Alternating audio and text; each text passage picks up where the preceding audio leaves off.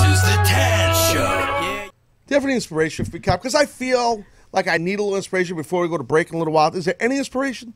And now, a Taz Show inspirational moment.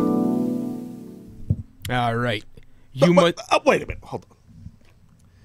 It needs to be a production up. Wait, what did I do wrong? No, Did I do something wrong? No, I did something wrong. Let's start. Want to start over? Okay. So, Captain, I need some inspiration. This is an edit point for the podcast version of the show. It'd be funnier if we didn't. We're not going to. We'll leave it in.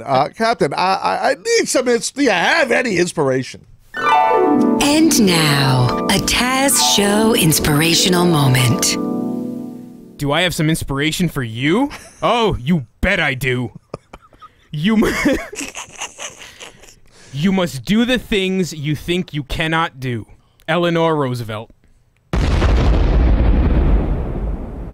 Really? Really. The president's wife said that. Correct. The Eleanor Roosevelt. And just repeat it. You must do the things you think you cannot do.